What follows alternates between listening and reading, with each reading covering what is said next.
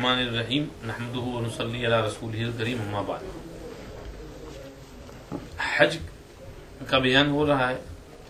Last week we were up to the Ziarah of Madinah Sharif, and we mentioned that there is great virtue for visiting Madinah Sharif, visiting the Rawdah of Rasulullah sallallahu alayhi wasallam and the Masjid of Rasulullah sallallahu alayhi wasallam. One should make intention first that I'm going to visit my Rasulullah sallallahu alayhi wasallam, and the other things come after him, whether it's Madinah or it's Masjid Nabawi or other Ziarah, everything after Rasulullah sallallahu alayhi wasallam. And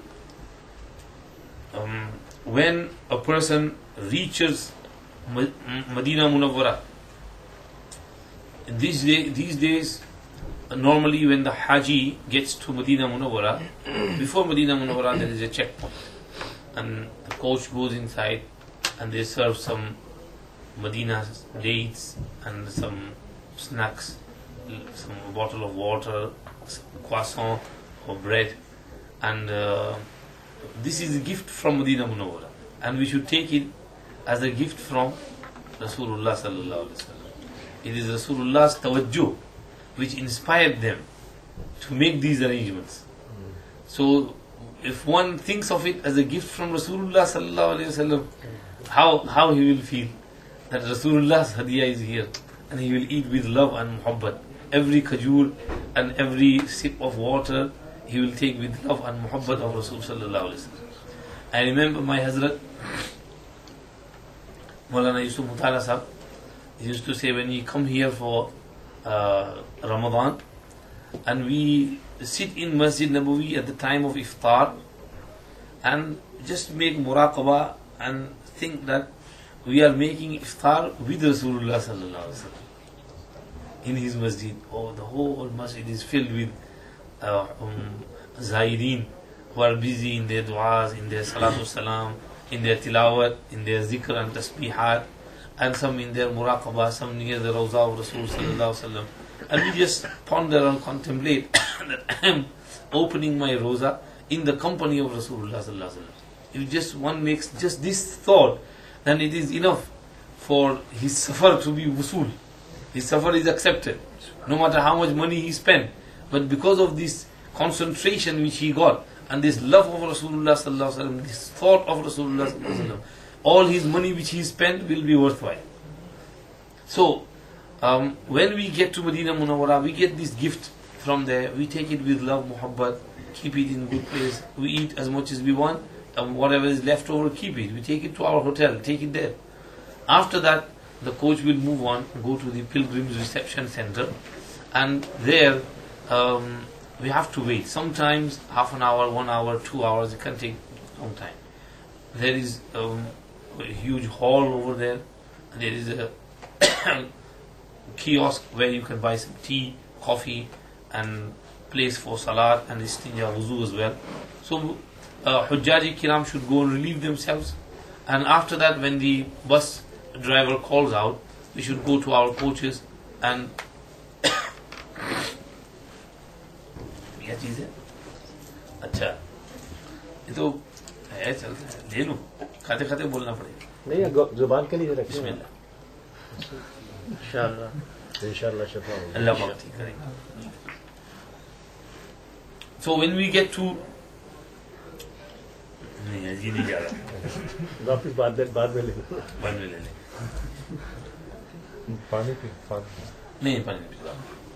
So when we get to Madinah Munawwarah, and before we get to the Pilgrim Reception, another one reception center where the passports are being sorted out, we have to stay there for a while. Then we proceed to our place. Over here, it would be advisable if we can perform istinja, wuzu, because now we are going to enter the city of Rasulullah sallallahu alaihi wasallam. So we should try and enter the city with wudu, and with wuzu, and with concentration, and with salatu salam on our lips. And when you are called, go and sit inside the coach, and the coach will move on, and now you will be entering the city. When you enter the city of Madinah Munawwarah, you have to make the dua similar to that one which you made when you entered Makkah Mukarramah. Over here, you should say, Allahumma inna hadha haramu nabiyyik. فحرم لحومنا وبشرتنا على النار وجعله لنا أمانا ووقاية من العذاب. That, oh Allah, this is the haram of your beloved Prophet sallallahu alaihi wasallam.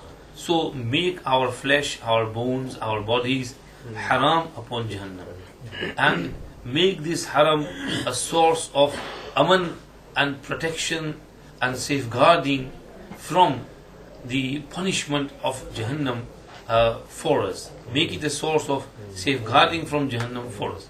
Make this dua and keep yourself busy in Durud Sharif. When you see Gumbati Khazra or the minarets of Masjid Nabawi, increase your Durud Sharif. And if you happen to, when you are going to your hotel, if you happen to pass by Rawza Sharifa, then as I mentioned earlier, Maulana Bilal Sahab, sometimes he would just get into some ecstasy and he would stand up and then he would read Durud Sharif. This is just something else which cannot be described. It doesn't happen to everybody. So only some people, you say Salat and Salam, As-salatu was-salamu alayka ya Rasulullah, As-salatu was-salamu alayka ya Habibullah. Realize that now you are in the city of Madinah Al Munawarrah. Get to your hotel and leave your belongings, settle down in your room, have a shower, wear some nice clothes and put some perfume on, and then proceed to Masjid al-Nabawi Sharif. It is desirable, mustahab, to wear nice clothes, wash yourself, put perfume on. Shaykh Yunus Sahab, one journey I was with him in Umrah before Ramadan, and Sheikh was getting ready for Jummah or something. He said, "Kapde nikalo." So I took the clothes out from back, and he said, "No, this is brand new, and I have brought these for wearing in Madinah Munawwara. Get the other pair out." So he took the other pair and then he wore them and he went for them. He kept that brand new pair for Madinah Munawwara. He had specially had it sewn and prepared for Madinah Munawwara. And he wore it when he went to Madinah Munawwara. And it looks really nice and beautiful, handsome in those new clothes. And this is our Mashayikh's muhabbat and love and azmat for Madinah Sharif. So wear some nice new clothes and go to a Masjid Nabawi Sharif. When you are going to Masjid Nabawi Sharif, give some sadaqah on the way if you can. Because Allah says in the Quran, Ya ayyuhallazina amanu idha najaytumur rasul faqaddimu bayna yaday najwakum sadaqa dhalika khayrun lakum wa athhar fa in lam tajidu fa inna Allaha ghafurur rahim. O you who have believed, when you engage in conversation with Rasul sallallahu alaihi wasallam, then before you start your conversation, offer some sadaqah, charity. Then Allah revealed, if you can't do it, if you are unable to do so, no problem, Allah is Ghafurur Rahim. Hazrat Ali Karamullah Wajhahu says, when this ayat was revealed, I was the first one to practice upon it. Before coming to Rasulullah sallallahu alaihi wasallam and having a meeting with him, conversation, I offered some sadaqah. And then I talked to him. As soon as I had finished, Allah revealed another ayat in which Allah said, أَأَشْفَقْتُمْ أَن تُقَدِّمُوا بَيْنَ يَدَيْ نَجْوَاكُمْ صَدَقَاتٍ فَإِذْ لَمْ تَفْعَلُوا فَتَابَ اللَّهُ عَلَيْكُمْ وَأَطِيعُوا اللَّهَ وَرَسُولَهُ وَاللَّهُ خَبِيرٌ بِمَا تَعْمَلُونَ. That are you fearful that every time we come to talk to the Prophet, we have to give sadaqah? We're going to get poor. Where are we going to get so much money from? So Allah said, no problem. You don't need to give sadaqah every time.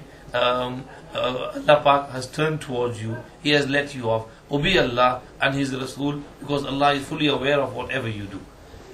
So in light of this, the first ayat, give sadaqah if you can. Hazrat Shaykh al-Hadith Maulana Muhammad Zakaria rahmatullahi alayhi, it was his habit that he would, when he would arrive at Madinah Munawwara, before going to Masjid Nabawi, he would give some sadaqah. And because during those times the bawab, the doorkeepers, were poor, they were from Yemen, and they had very low wages.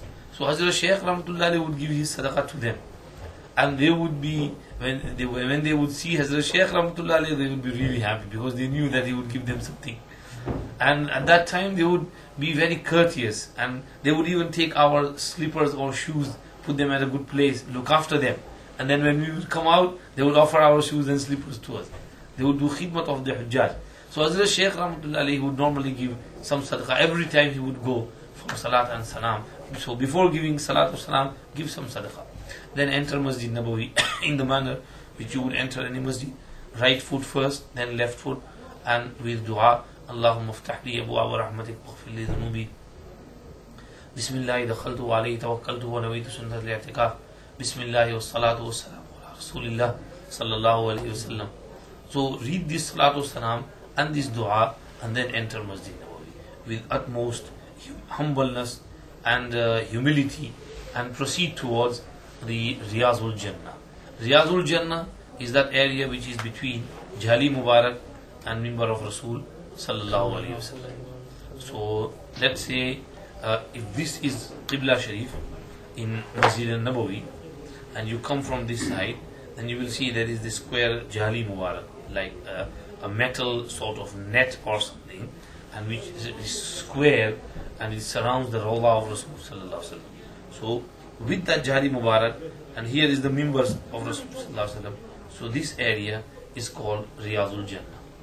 Rasulullah sallallahu alaihi wasallam said, "Ma bayna bayti wa mimbari rawdatun min Riyadhil Jannah." That area between my house and my mimbar is a garden from the gardens of Jannah. What is the meaning of this hadith? Number one, some ulama say it means that this piece of land was brought from Jannah and it will be taken back to Jannah. Others say that number two, that when a person sits there, prays salat, zikr, durood sharif, then the time he spends in that area is exactly similar to his spending time in Jannah. So while he is there, it is as though he is sitting in Jannah. Because in Jannah is the pleasure of Allah subhanahu wa ta'ala. So over here is also the pleasure of Allah subhanahu wa ta'ala. Allah is extremely happy and pleased with this person who is sitting over here. That is why Rasulullah said that this is a piece of Jannah. And when you sit there, you do some a'mal of Jannah, Allah is very happy with you. He showers His mercy upon you, just as His rahmat and mercy is being showered upon those who are in Jannah. The hur, the malaika, the ghilman, the khuddam of Jannah who are busy in getting ready and preparing the Jannah. Jannah is being created. It's already there. There are hur and ghilman and khuddam there. So Allah's rahmah is descending upon them. Similarly, Allah's rahmah is descending over here on this piece of garden of Jannah.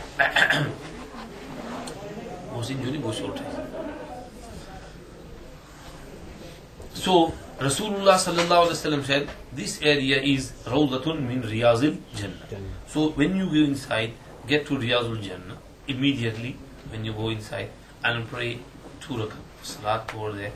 Surah Qul Ya Ayyuhal Kafirun and Qul Huwallahu if you can, because Qul Ya Ayyuhal Kafirun is Bara'atun min shirk and Qul Huwallahu Ahad is Suratul Ikhlas, Iqrar of Tawheed and oneness of Allah subhanahu wa ta'ala. So read 2 rakats over here and make dua. Thank Allah subhanahu wa ta'ala for bringing you here. And if you can make du'as over here, and if you can read some couplets while you are there, Hazrat Mufti Shafi Sahib Rahmatullah is real nice nazam. फिर पेश नजर गुम्बद खजरा है हरम है, फिर पेश नजर गुम्बद खजरा है हरम है, फिर शुक्र खुदा हाँ सामने मेहराब नबी है, फिर सर है मेरा और तेरा नक्श कदम है, मेहराब नबी है कि कोई तूर तजल्ली, मेहराब नबी है कि कोई तूर तजल्ली, दिल शौक से लबरेज है और आंख भी नम है, फिर बार गए सैयदे कौनैन में पहुंचा, देख हाँ ये उनका करम उनका करम उनका करम है, फिर मिन्नते दरबान का एजाज मिला है, देख उनके गुलामों का भी क्या जाहो हशम है. तो when he says this, he is visualizing that moment, that Muhammad Khazra is in front of me, now I am entering Masjid Nabawi, I can see that Riyadhul Jannah, I can see the mihrab of Nabi sallallahu alayhi wasallam where he used to stand and pray, because over here there is mihrab of Nabi sallallahu alayhi wasallam. You can see where the mihrab, where he used to pray. When Rasulullah sallallahu alayhi wasallam passed away, Sayyiduna Abu Bakr as-Siddiq radiyallahu anhu, he extended the wall of mihrab and he stretched it so that where the Prophet ﷺ used to make sajda, that area would be covered and nobody could place his foot on the place where Rasulullah used to do sajda. So now when a person does sajda, his forehead will fall at the place where Rasulullah used to stand and his feet used to be. And it was kept in that order after that time. And even in the time of the Turks, Sultan Abdul Hamid Khan, when he renovated the masjid and made the again, so at that time he left it in that same state. And when you perform, when you go pray salat over there and perform sajda, your forehead will be at the place where Rasulullah sallallahu alaihi wasallam's feet were. So that mihrab is there, that mimbar is there. The original mimbar on which Rasulullah sallallahu alaihi wasallam used to give khutbah, that is not there at the moment because it only had 3 steps.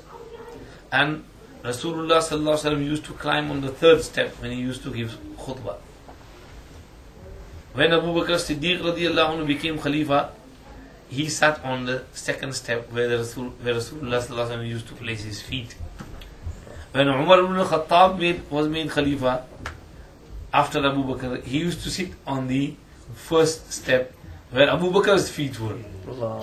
And then when Umar passed away, Osman came, he had no other place to sit. He had to climb onto the top. He said, where am I going to sit? There is no other place for me to sit. So he had to climb on the top. So this was the respect of Abu Bakr Siddiq radiallahu anhu, Umar radiallahu anhu for one another. So that mimbar was there until the 5th century. And in the 5th century, once a fire erupted in Masjid al-Nabawi and the whole interior of the masjid was burnt in that fire.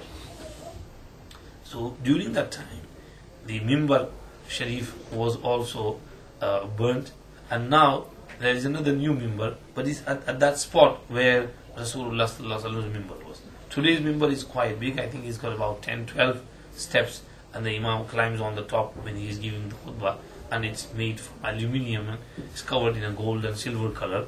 So Rasulullah sallallahu alaihi wasallam said that this spot is Riyadhul Jannah. You go over there, you pray 2 rakat namaz, make some du'as, and then proceed for salam. When you come out of Riyadhul Jannah, there will be small entrances or exits. You go out in front of the exit and you come on the wall of Qibla. Like this is the Qibla side. So you come on the Qibla side and you slowly move towards Muwajah Sharif. When you get to Muwajah Sharif, maybe let's see if you can find some naqsha over here. When you get to Muwajah Sharif,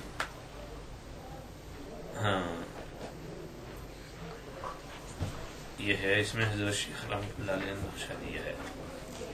ये नक्शा नजर आ रहा है? हाँ जी, इसमें समझ नहीं पड़ेगी, लेकिन हम समझाते हैं, अभी देखते हैं, कोशिश करते हैं. Let's say this is Bab-e Jibril. You entered from here. नजर आ रहा? नहीं नजर आ रहा? Too much reflection. अच्छा, लाइट का ठीक करें आप. अच्छा, this is Bab-e Jibril. You enter from here and you come over here, and this is Riyadhul Jannah. You pray 2 rakats over here. You see this area, this is Jali Mubarak. Doctor साहब नजर आ रहा? ये है जाली मुबारक. सही है doctor साहब? कोई भूल हो तो कहिएगा. So यहाँ से when you come inside, you pray 2 rakats over here somewhere in this area of Riyadhul Jannah, and then you proceed and you come out, exit from that area into this area which is Qibla side.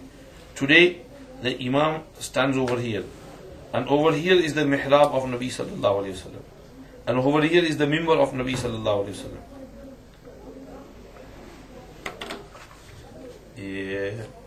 Mihrabun Nabi mimbar. This is the mimbar, this is mihrab. So the area between this mimbar and this Jali Mubarak, the house of Rasulullah sallallahu alaihi wasallam, is called Riyadhul Jannah. So you, for going for salam, you get out of here and then you move forward. And as you turn left, and you come towards this side. Now this door of Masjid Nabawi is called Babu Salam. When there is too much rush, then they don't let you enter from here. These entrances are closed off. Police stand over here, army, and they don't let you come out. They say you have to go from Babu Salam. So you have to get out of somewhere over here and come from this Babu Salam. And you come from this Babu Salam, and there is a gate over here called Babul Baqi. So you get out of this gate and straight outside. When you come over from this side, come here for Salatu Salam, this is where you have to stand.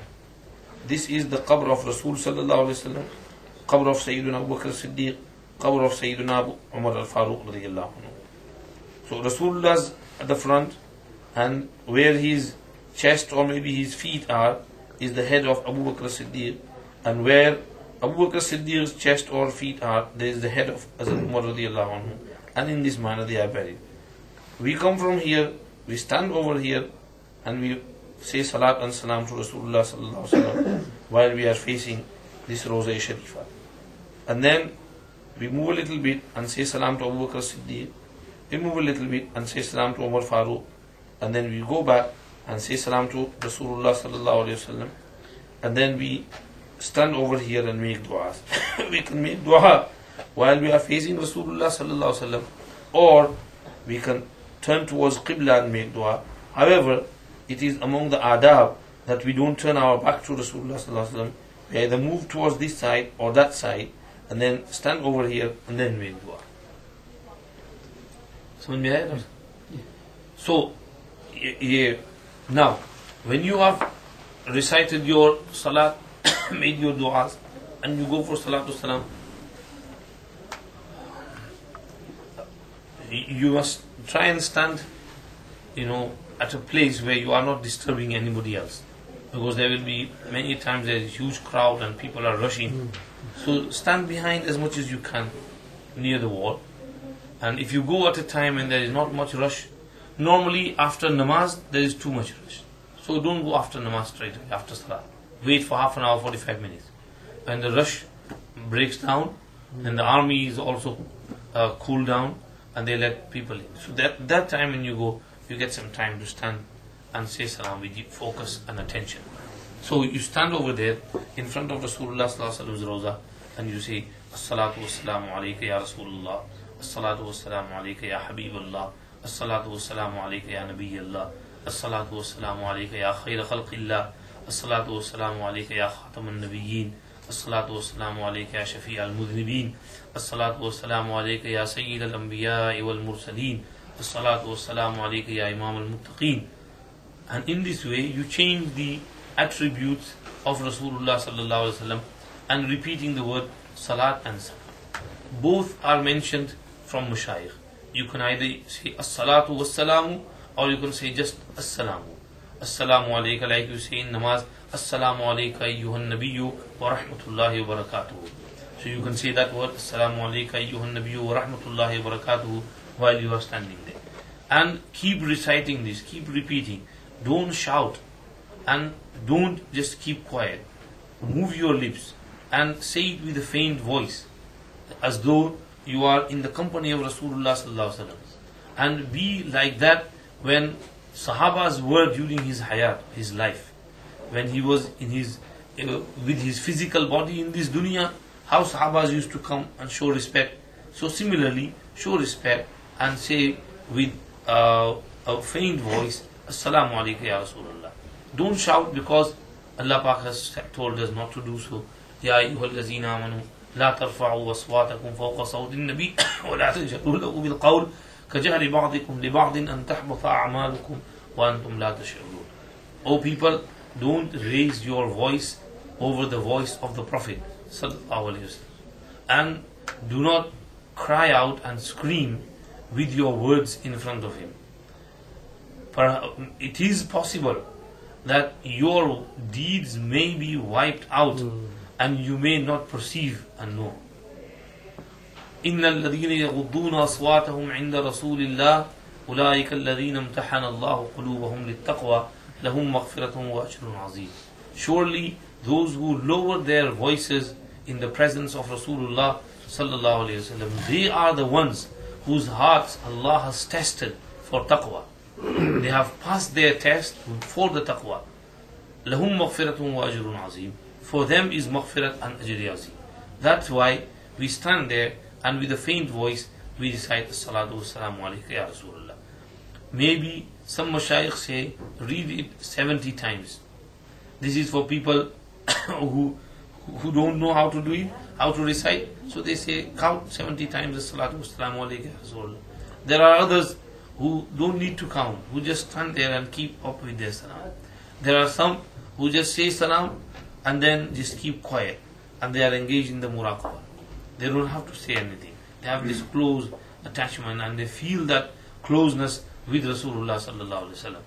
And they feel that like when you see some shu'a and rays of the sun coming out of the sun through the window into the room, so they can feel that the faiz and barakat is coming out of the heart of Rasulullah sallallahu alaihi wasallam, and they are getting portion and share of that faiz along with the other Zaireen who are stood over there. The millions of Zaireen who are there, they are all getting this light from Rasulullah sallallahu alaihi wasallam. So this ruhani faiz and barakat they are getting from Rasulullah sallallahu alaihi wasallam. So they just stand there and they are focused upon their ziarah and upon their salam. So say salam as much as you can. And when you feel you are alhamdulillah now satisfied, then convey the salam of those who gave you, who told you to do so on their behalf. So we say, Ya Rasulullah, Dr. Mazhar Sahab has sent salam, Asif has sent salam, Shaykh Zahir has sent salam, Ghaznavi Sahab has sent salam, and all the students of Tafseer have salam. So we say that these, and they are all hoping for your du'as and your tawajjuh and your shafaat and your intercession on the day of Qiyamah. So please keep us in your tawajjuh and in your du'as and intercede for us on the day of Qiyamah. So you convey their salams. You don't need to say it in Arabic, you can say in Urdu, because Allah Pak has given Rasulullah sallallahu alaihi wasallam the ability to understand all languages. He can understand all languages, he can speak in all languages. The rule of the alam-e-barzakh and the other world is something else, it's another thing. So he will understand. You can say in your own language with love and muhabbat, in English, in Urdu, in any language, and he will understand. So convey their salams, and when you have conveyed their salams, you can ask for shafaat for yourself as well. That, oh Allah, while you were alive, Allah subhanahu wa ta'ala said in the Quran, وَلَوْ إِنْ أَنَّهُمْ إِذْ ظَلَمُوا أَنفُسَهُمْ جَاءُوكَ فَاسْتَغْفَرُوا اللَّهَ وَاسْتَغْفَرَ لَهُمُ الرَّسُولُ لَوَجَدُوا اللَّهَ تَوَّابًا رَحِيمًا. That if it was the case that when these munafiqeen wronged themselves, they came to you and they sought forgiveness from Allah, and Rasul also sought forgiveness for them, asked for forgiveness for them, then they would surely have found Allah oft returning and Rahim and most merciful. So, Ya Rasulullah, during your lifetime, whoever wronged, made mistake would come to you, you would seek forgiveness for him and he would be forgiven.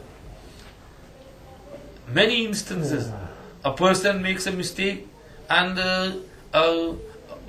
he kisses a woman who comes in his shop to buy something, and immediately he realizes his mistakes. He rushes to Rasulullah and says, Ya Rasulullah, please clean me, I made a mistake. Whatever saza and had you have to inflict upon me, I am ready to take that saza.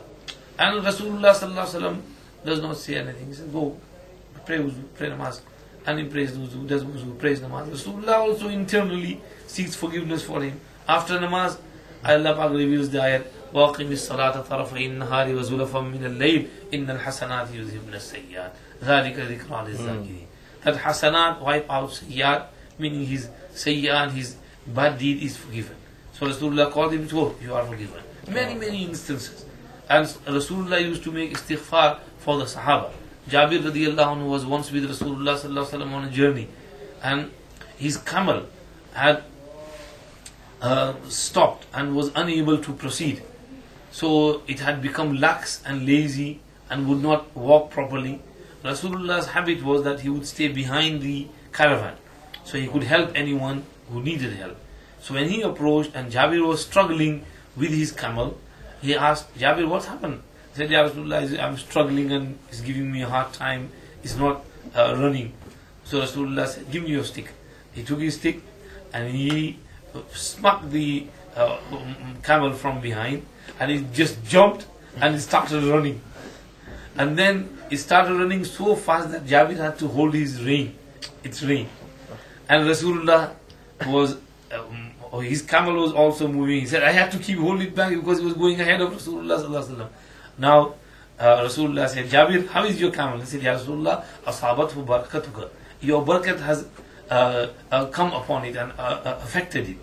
So Rasulullah said, Oh Jabir, then sell me your camel. Wallahu yaghfiru lak. Allah will forgive you. Give me your camel. So I said, Ya Rasulullah, I don't need to, you don't need to buy it. You can take it as a gift. And I said, no, I'm going to buy it from you. Wallahu yaghfiru lak. May Allah forgive you. Then Rasulullah was very fond of Jabir. He started talking to him. And he, sort of in a teasing manner, he said, can you sell me it for 1 dirham? He said, Ya Rasulullah, you can take it for free. Rasulullah said, 2 dirhams, 5 dirhams, 10 dirhams. Now this is a very cheap price for a camel. And in the end, every time Rasulullah used to say, Wallahu yaghfiru lak, Wallahu yaghfiru lak, Wallahu yaghfiru lak. Jabir says in the Hadith of Muslim that during that journey, Rasulullah made 25 istighfar for me. 25 times he said, Wallahu yaghfiru lak, Wallahu yaghfiru lak, Wallahu yaghfiru lak, Wallahu yaghfiru lak. So Rasulullah sallallahu alaihi wasallam used to do istighfar for the Sahaba. Allah told him, وَاسْتَغْفِرْ لِذَنْبِكَ وَلِلْمُؤْمِنِينَ وَالْمُؤْمِنَاتِ. Seek forgiveness for your mistakes and for mu'mineen and mu'minat. So, you stand there, you say, Rasulullah, people used to come to you and you used to seek forgiveness for them and Allah would forgive them. You have gone from this dunya. I am also your sinful servant, your slave, your servant, your ummati. I need forgiveness. Please seek forgiveness for me, so Allah forgive me as well. So you can say that over there in the presence of Rasulullah sallallahu alaihi wasallam. So you stand there and you say your salatu salam, you convey the salams of others, and you ask Rasulullah sallallahu alaihi wasallam for his shafaat and his intercession. And in this manner, you say your salam. After you have satisfied yourself, you have to remember one thing. While you are doing that, don't try and touch the Jali Mubarak or kiss Jali Mubarak. This is not right. Maulana Qari Rahmatullah and others have said that kissing is for Hajar Yaswad alone, the black stone in Makkah Mukarramah. And besides that, other places should not be kissed. Maulana Qari Hazrat Sheikh has narrated over here. So don't try and touch Jali Mubarak or kiss, because some people over there, they will be standing, they will say, oh, bidat shirk, this, that. Although many people do so out of love and muhabbat, they are just bi-ikhtiyar. They can't control themselves. So if it happens to someone and he touches Jali Mubarak or kisses, it's his love and muhabbat. So he is not under any rules and regulations. This is a beyond rules and regulations talk. Even though the Salafis or those muraqibs who are standing over there, they don't let us touch Jali Mubarak, and they don't let us make dua facing Rasulullah sallallahu alaihi wasallam, towards which subject I was coming. That Imam Malik Rahmatullah alayhi was asked by Abu Ja'far al-Mansur that after I finish my salam and I have to make dua, should I face Rawza Sharifa or should I turn towards Qibla and make dua? So Imam Malik Rahmatullah replied, how can you turn your back towards him? Let me read from here, the Shaykh has narrated this.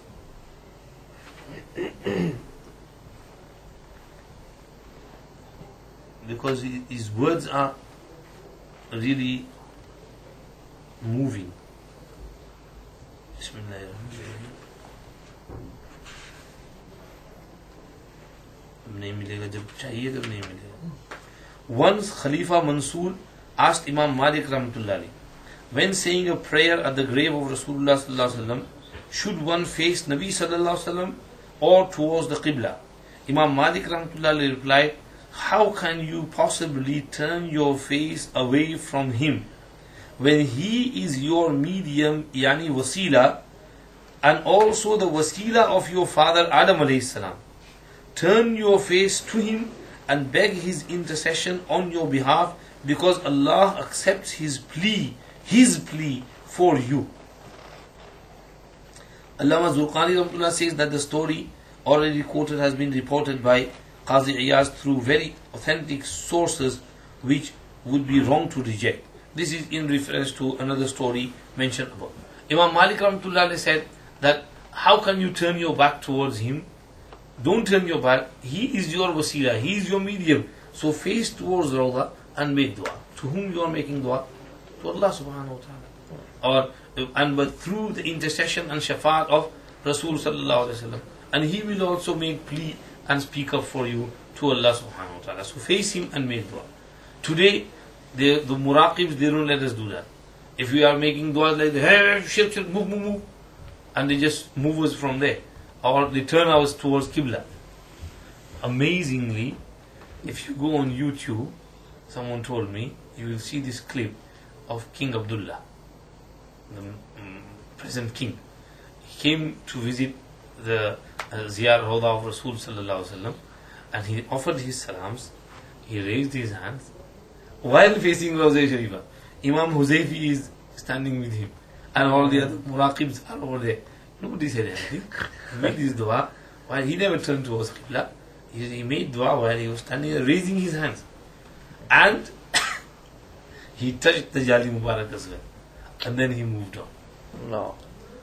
This shows that King Abdullah has love for Rasulullah sallallahu alaihi wasallam. And he has muhabbat and ishq of Rasul sallallahu alaihi wasallam. May Allah protect him and take the khidmat of deen from him. So, over here, normally in the adab they say that don't do so intentionally. If out of love someone just touches it, okay. Hazrat Shaykh al-Hadith, Maulana Muhammad Zakaria Rahmatullahi Ali, his practice narrated by our Hazrat Maulana Yusuf Motala Sahab Daman Barakatuhum, in the subject of ishq of our mashayikh with Rasul sallallahu alaihi wasallam. Hazrat, one of his bayan was very beautiful about ishq of Rasul sallallahu alaihi wasallam. So he said that we used to take Hazrat Shaykh Rahmatullahi Ali in Masjid Nabawi, and he would sit by Aqdam Aliyah near Jali Mubarak. Now at that time there was, this platform which they have made now, it was not there. And you could sit right next to Jali Mubarak, right next to that area, and nothing between you and the Jali Mubarak. So Hazrat Shaykh would sit over there, and he would sit in muraqabah for hours and hours, undistracted, totally focused in his muraqabah. And at times, when Hazrat would notice that the haram is empty and nobody is there, Hazrat would quietly, secretly creep his hand inside Jali Mubarak, and whatever dust he can get, he would take the dust in his hand and he would rub it on his face. That this is the dust and ghubar of Rawza Sharifa. Hazrat Maulana Khalid Ahmad Sahranpuri Rahmatullah, his Ishq Rasul. Hazrat mentioned this incident that one Haji from India came with the Qafla caravan. His father was with him, who was elderly, and his father fell ill. And the caravan's departure time was near. He was very disturbed. He came to Hazrat, he said, Hazrat, please make dua. Our Qafla and caravan is departing. In those days, the journey was on camels. So I can't be left behind on my own. I have to travel with them. But my father is ill. I don't know what to do. I can't leave him behind, and I can't take him with the caravan because he can't travel in such a state. What should I do? Hazrat said, Inshallah, we'll make dua. But I'll tell you something. You know the Riyadhul Jannah area and the carpet that is spread out there. When Masjid Nabawi is closed at night, it's about to close, go in there and whatever dust you can gather, you gather the dust from that Riyadhul Jannah area, take it home and put it in some Zamzam water or something, make some sort of paste, and put that paste on your father's face. Inshallah, Allah will cure him. And he did that for 2 or 3 days, and his father was cured, and he was able to travel with the caravan. This is our Mashayikh's ishq and love for Rasulullah sallallahu alaihi wasallam. How this love has been taken away from us, and we have been detached and distracted from Rasulullah sallallahu alaihi wasallam. We need to attach ourselves with Rasulullah sallallahu alaihi wasallam in this day and age. So, over here, while you are there, make your salam with utmost honesty, sincerity, humility, humbleness, and make dua, ask Rasulullah for his intercession. When you finish, you move on to salam for Sayyidina Abu Bakr as-Siddiq. You say salam to him that, O Sayyidina Abu Bakr as-Siddiq, you are the Khalifa of Rasulullah sallallahu alaihi wasallam. You are the father-in-law of Rasulullah sallallahu alaihi wasallam. You are so fortunate. You gave your daughter to Rasulullah sallallahu alaihi wasallam. He was pleased with you. You are from the people of Jannah. We thank you for the service and khidmat of deen you did for this ummah and for during your khilafat and for the work you did. May Allah reward you and elevate your ranks. I say salam to you from myself, from all those who send salams to you. Move on to Sayyidina Umar. That, O Umar, you are also the father-in-law of Rasulullah sallallahu alaihi wasallam. You gave your daughter to Rasulullah sallallahu alaihi wasallam. He was happy with you. We thank you for your services. May Allah shower His blessings and mercy and peace upon you. And then salam from myself, from all those who have conveyed their salams, sent their salams, and I am conveying them. After you finish, you move a few steps back to Rasulullah sallallahu alaihi wasallam. Say salams to Rasulullah sallallahu alaihi wasallam again. That, Ya Rasulullah, I am now going to my place of residence. Please remember me in your du'as. May Allah shower His mercy and salat and salam and peace and blessings upon you. And then after that, you need to make the dua when you are finished from all three salams. And it is better to make dua while you are facing Rawda. And if you can't do that, turn your back, but don't turn your back immediately towards Rasulullah sallallahu alaihi wasallam. Move a little bit further on that side or this side, and then make dua. And after you have finished your dua, make your way out of Masjid Nabawi. Some ulama have said that after Salatu Salam, go back to Riyadhul Jannah and try and pray some rakats at special places. Like, for example, Ustuwane Abu Lubaba, Ustuwane Aisha, Ustuwane Haras, Ustuwane Wufud. There are some pillars in Masjid Nabawi upon which it is written in green, golden writings on green background, that this is Ustuwane Abu Lubaba, this is Ustuwane Aisha. So if you can find some space there, pray 2 rakats. There is great significance of those pillars. Like, for example, Ustuwane Abu Lubaba is that place where Abu Lubaba al-Ansari radiyallahu anhu's tawbah was accepted. He had made a mistake at the battle of Banu Qurayza. He sort of indicated to Banu Qurayza what would happen to them if they agreed for Sa'd ibn Muaz to be their judge. It's a long story. During Ghazwa Khandaq in the year 5th after Hijrah, 10,000 mushriks came to crush Medina, and they told Banu Qurayza to betray Muslims and ally with them. So they would attack from that side, Qurayza from this side, and Muslims could be crushed in between. So Banu Qurayza agreed, they betrayed, they broke their treaty.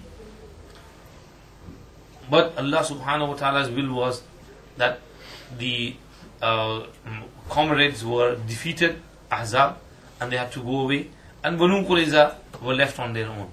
So Allah subhanahu wa ta'ala ordered Rasulullah sallallahu alaihi wasallam that you have to deal with Banu Qurayza now. So he immediately rushed towards the area of Banu Qurayza, surrounded them and they protected themselves in their fort, castle, for maybe 15-20 days. And after that, they agreed to do some sulah, and they said the judge between us should be Sa'd ibn Muaz, because during the time of Jahiliyyah they had friendship with Sa'd ibn Muaz. They thought he would be lenient towards us. So they said, we want to go on, but we want to make mashwara with Abu Lubaba first, because he was also our friend. So they called upon Abu Lubaba. So Abu Lubaba and Sa'd went, and they said that, look, we are thinking of going on the Faisala and judgment of Sa'd ibn Muaz. What do you reckon? So Abu Lubaba said, Sa'd ibn Muaz, if he made a judge, he's going to finish you off. And he immediately realized, what did I do? I shouldn't have said that. It's a betrayal. I have betrayed Rasulullah sallallahu alaihi wasallam. And he immediately left that scene, stood up and ran away. And rather than going to Rasulullah sallallahu alaihi wasallam, he was so remorseful and regretful that he went to Masjid Nabawi and Madinah Al Munawarrah, which was about 3-4 miles. He rushed to Madinah Al Munawarrah, and he came to Masjid Nabawi, and he tied himself with that pillar in Masjid Nabawi. And he said, I'll either die over here, or Allah accepts my tawbah, one of the two things will happen. If He doesn't accept my tawbah, I'm not going to eat, I'm not going to drink, I'm not going to let myself loose, I'm going to stay here until I die. And he tied himself. He was sincere in his tawbah. And the battle over there finished. Rasulullah came back. After about 5 to 7 days, Abu Lubaba was still there. Allah tested him. And he was there, he was just sort of going to die, pass away. And Allah subhanahu wa ta'ala revealed some ayat in the Quran. He accepted the tawbah of Abu Lubaba al-Ansari radiyallahu anhu. يا أيها الذين آمنوا لا تخونوا الله والرسول وتخونوا أماناتكم وأنتم تعلمون واعلموا أنما أموالكم وأولادكم فتنة وأن الله عنده أجر عظيم. And لقد تاب الله على النبي والمهاجرين والأنصار والذين اتبعوه في ساعة العسرة. So in those ayat Allah mentioned his tawbah. So Rasulullah came and untied the rope which he tied himself, and he said, Allah has accepted your tawbah. So that ustuwana pillar is still there. So if you go and pray over there, Allah will accept your tawbah as well. It's a blessed place. Then there is the ustuwana of Sarir. This is the place where Rasulullah sallallahu alaihi wasallam's bedding was placed during the time of i'tikaf. There is a pillar now over there. When he used to perform i'tikaf, his bedding would be placed over there where ustuwana Sarir is. Then there is ustuwana Tahajjud. It's also named as ustuwana Aisha, because Rasulullah sallallahu alaihi wasallam used to pray Tahajjud near that sutur.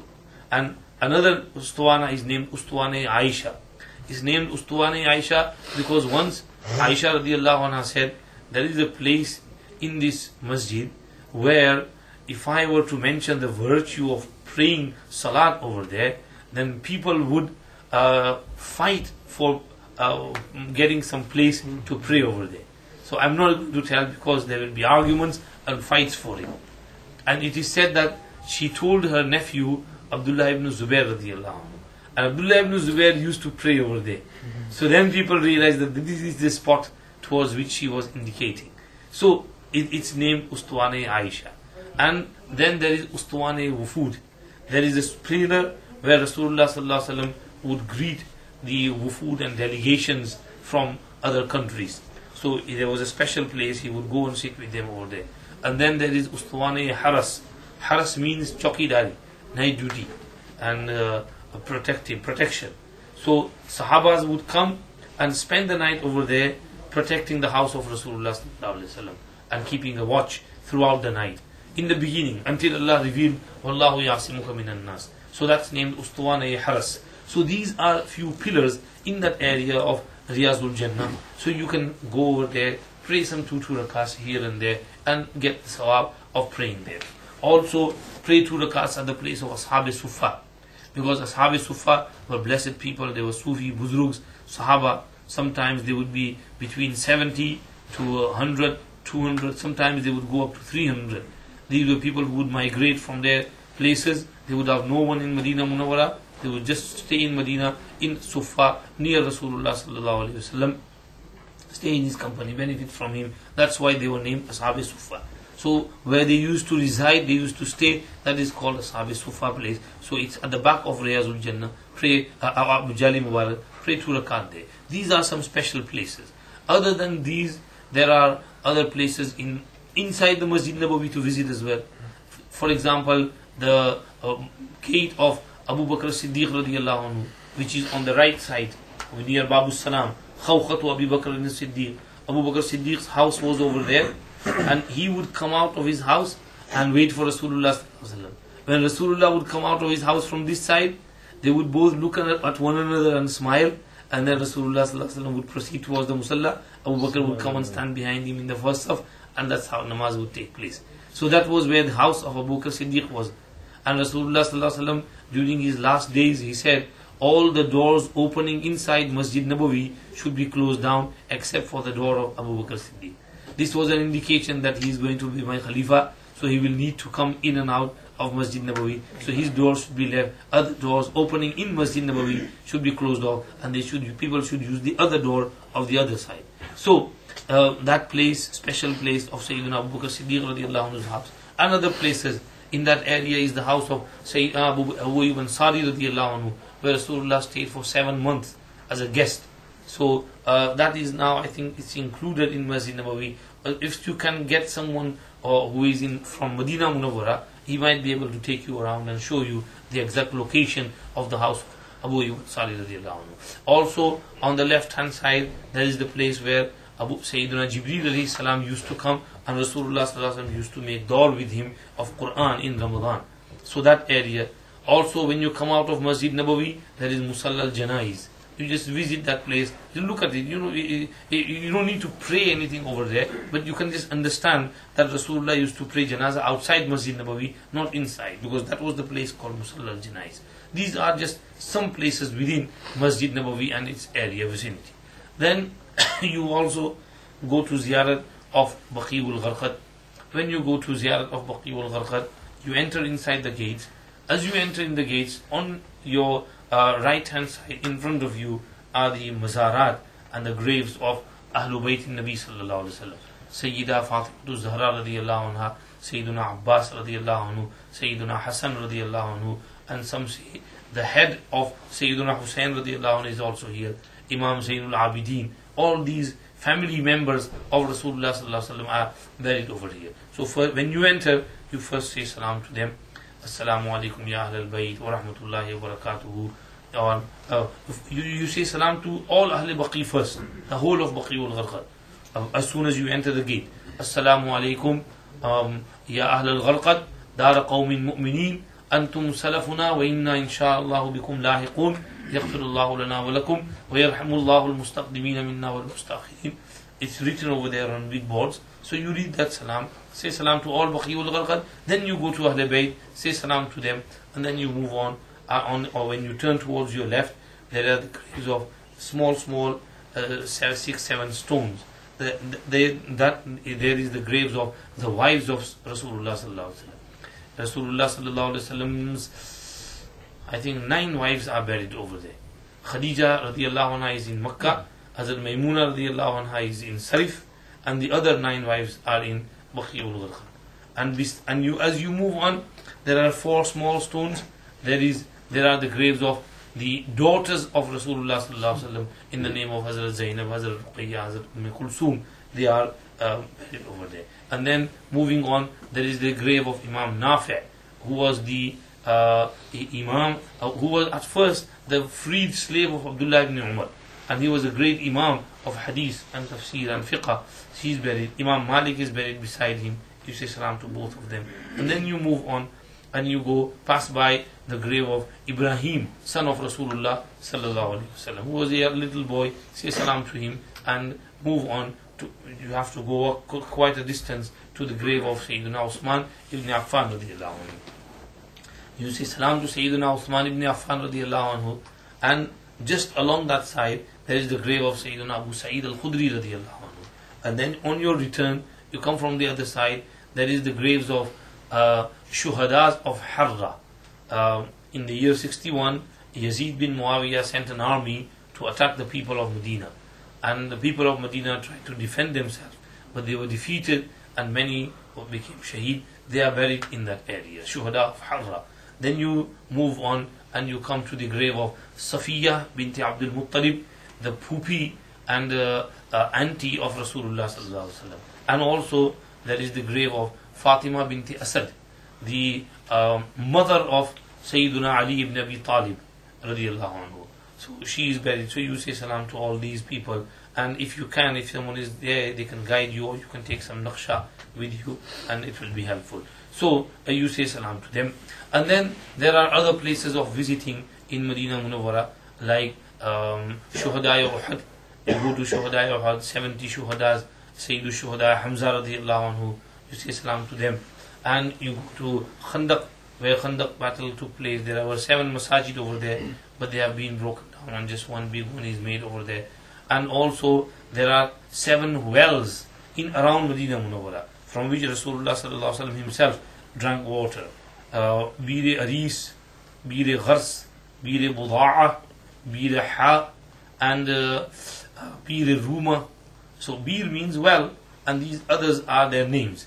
Bir Aris is the one from which Rasulullah sallallahu alaihi wasallam used to normally drink. And once Rasulullah sallallahu alaihi wasallam was sitting over here, and he dropped some of his saliva inside that river, inside that well as well. So you get the barakat of that water. You can drink from that water. People used to go drink and fill some bottles from there. At the moment now, Saudis have blocked it down, and they don't let you get into that area. So we just visit it from a distance and move on. So Biri Hadith, it is that same well in which the anguti and ring of Rasulullah sallallahu alaihi wasallam fell, and it disappeared.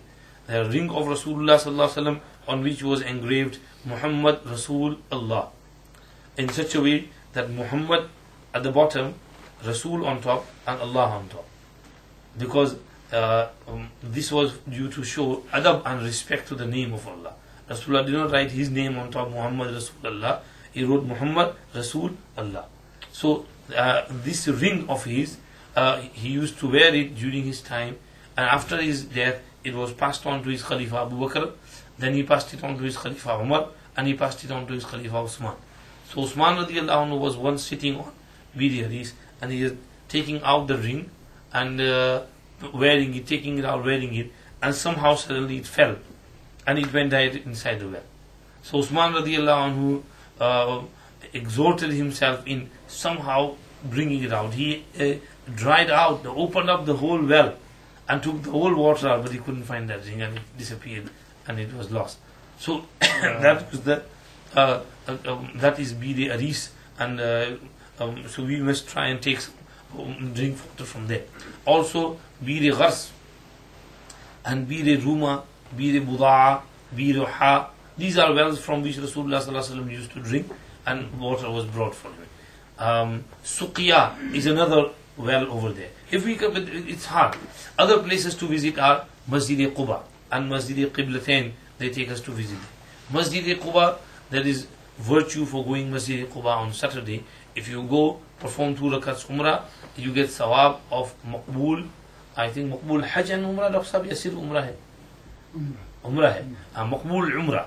So you get sawab of Maqbool Umrah, accepted Umrah, if you go and pray 2 rakats over there. So if you can do so, it is better on Saturday, if not any other day. And so this is regarding the visit to Masjid Quba. Rasulullah sallallahu alaihi wasallam would sometimes go walking to Masjid Quba, and sometimes riding. Normally he would go walking. That is because Rasulullah was a very nice person, and he was very grateful. And because the people of Quba, they provided residence for him for 2 weeks, for 14 days when he migrated. They made him feel at home. So he stayed there for 2 weeks, and then he came to the city of Madinah Al Munawarrah. So he remembered their favor and ihsan, and to repay them, he would visit them every Saturday, once a week. He would go sit with them. People of Quba would gather around him, and they would feel nice. And then after a while, for praying namaz, he would come back. So he said there is virtue for praying salat in Masjid Quba. Pray there, pray there. Masjid Qiblatain, there is no special virtue for praying in Masjid Qiblatain, but it's just a historical place. King Fahd made that masjid. When we went many years ago, 20 years ago, there was only a small masjid over there. But now King Fahd has made it a big masjid, and there is big car park. People go to visit Masjid Qiblatain. Go. The Masjid Qiblatain is that place in which namaz was prayed to Qiblas. Not by Rasulullah sallallahu alaihi wasallam, but by some Sahaba rizwanullahi alayhim. That Qibla was turned from Baytul Maqdis to Baytullah Sharif. Now they are both in opposite direction. Madinah Munawwara is in middle, Makkah is in the south, and Baytul Maqdis, Jerusalem, is in the north. So when Rasulullah migrated from Makkah to Medina, there were Jews around the area of Medina. So Allah wanted to bring them closer and make friendship with them. So He said that to Rasulullah sallallahu alaihi wasallam, when you are praying, pray towards Jerusalem. So he would come closer and make friendship with them. But after 16, 17 months, they stayed as stubborn as they were, and their stubbornness increased rather than decreasing and being lenient. So Allah subhanahu wa ta'ala said, that's it now, you don't need to be soft with them, turn your face towards Qibla now, Ka'batullah Sharif. So Rasulullah sallallahu alaihi wasallam turned his face towards Baytullah Sharif. Now someone who had prayed Salat with Rasulullah sallallahu alaihi wasallam towards Baytullah, he left Masjid Nabawi and he was passing by this area where Masjid Qiblatain is. And people were praying Salat over there, and there was one Imam and maybe 3-4 Muqtadis. So they were facing Baytul Maqdis, and they had prayed 2 rakats, and they were in their 3rd rakat, the ruku of their 3rd rakat. So this person passed by and said, "Oh, what are you doing? Why you are praying towards Baytul Maqdis? The Qibla has been turned towards Kaabatullah Sharif, turned towards Kaabatullah Sharif." So in their namaz, in the state of ruku, the Imam moved to this side and the Muqtadis also moved. And then they completed their other 2 rakats. So one namaz was prayed in 2 directions. That's why it's called Masjid of Qiblatain, the Masjid of 2 Qiblas. So we go there and visit and remember this incident of Masjid al Qiblatain. I don't know, but sometimes we feel a little bit of suspicious, when you get a bit cynical, why they are paying so much importance to Masjid al-Qiblatain. And Rasulullah did not pray over there. But when we think, once I went for bayan to one masjid, and after the Friday Jummah bayan, this young man comes to me and he says that, "Maulana Sahab, why is there so much naskh and abrogation in the Quran?" I said, "What do you mean?" He says, "So many mansukh ahkam, like Qibla is mansukh, and this is mansukh. Why does Allah mansukh? Does Allah not know that He had to give this order? Does He make mistakes? Does He forget?" So I understood where he was coming from. I said, I said, first of all, we need to understand the meaning of naskh and abrogation. The meaning of naskh is that Allah subhanahu wa ta'ala gives some order for a particular amount of time. When that time finishes, Allah subhanahu wa ta'ala says, now this is the order. Like a hakim, doctor, he gives medicine for some term, and after 1 month or 1 week, 1 month, he changes that medicine. Because he sees the change of condition of that sickly person. So similarly, Allah subhanahu wa ta'ala for some reason gives one command to a certain amount, and then Allah changes that a command, and this is naskh, this is abrogation. And second thing is, don't think that the whole Quran is filled with abrogation. The masail that are abrogated are a few. You can count them on your fingers. Maybe just qibla, muta'a, and a few other ahkam. Otherwise, there is not so much naskh. So he said that, "Oh, Maulana Sahab, you have taken some weight off my shoulders. I am studying Islamic studies in my university, and the professor during the Islamic study, he put on this objection that in Islam there is naskh. Then why does Allah subhanahu wa ta'ala abrogate ahkam? This is not possible. Does Allah make mistake and He forget?" So he created this doubt in my mind. And it was boggling my mind. But now I told him that, look, this naskh and abrogation is not just in Islam. It's in the other books as well. It's in Torah, it's in Injil, it's in the other Shariats as well. So he has no right to make this objection. So sometimes we think that they pay importance to the Masjid Qiblatain because it can raise this objection and doubt in the minds of the visitors. Otherwise, there is no virtue like Masjid Quba has virtue of two rakats maqbul. There is no virtue for Masjid Qiblatain, and you will get sawab of Umrah or anything. But people, make these things. Allah subhanahu wa ta'ala, I hope my andaza and my guessing is wrong, but there are some suspicions and doubt over there behind this. Anyhow, visit these sites and visit the places. Whole Madinah Al Munawarrah is placed with barakat. There are many things left in Madinah Al Munawarrah. Try and pray all your namaz with Jamaat. 40 namaz with Jamaat, and you get 2 certificates, freedom from nifaq and freedom from Jahannam. Also, read as much Quran as you can, read as much Darul Sharif as you can. Spend maximum time in Masjid Nabawi, and these are the things to do in Masjid Nabawi. And keep in your mind that you are with Rasulullah sallallahu alaihi wasallam, and be respectful. Don't do anything disrespectful to Masjid Nabawi or to Madinah Al Munawarrah. And these are something Hazrat Shaykh Rahmatullah has mentioned in his book 61 adab of Ziarah of Masjid Nabawi al-Sharif. So before you go, read this and read the adab of Masjid Nabawi. Very nice stories in here as well. Read those stories and you will feel that love of Madinah Al Munawarrah. May Allah give us tawfiq to practice and Jazakallah. understand. Ameen.